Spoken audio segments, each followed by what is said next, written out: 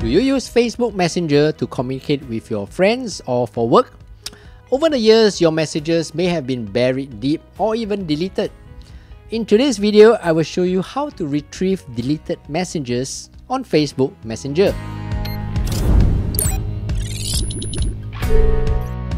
Hey, what's up everyone? I'm Steph, and in this channel, I teach you quick daily tech tips that make your life a little easier. Go to your Messenger app on your phone.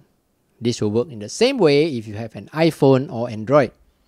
Tap on the three lines menu icon on the bottom right.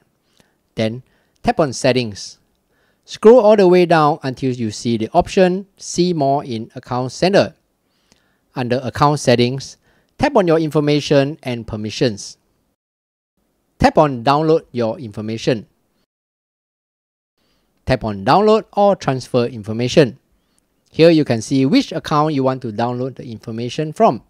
We will select our Facebook account under Steph Lee and tap Next.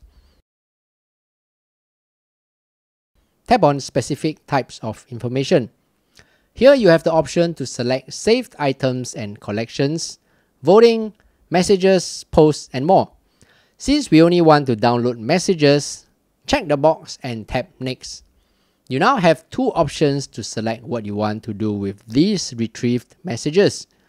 If you want to download to your device, you can select the date range, which email address you want to send to, the format, and the media quality. Once you have selected your options, tap on Create Files. This may take up to a few days depending on if you have a large number of messages.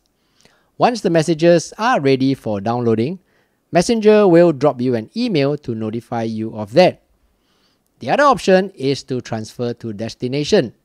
Here you have the option to send your retrieved messages to either Google Drive or Dropbox, both of which you have to sign in for verification. You can also schedule future requests to run automatically on a daily, monthly, or yearly basis. I hope today's video was easy to understand, and do leave a comment below if this video helped in any way. If you like more of such videos, don't forget to subscribe and give this video a thumbs up. Until the next video, I'm Steph, take care and bye bye.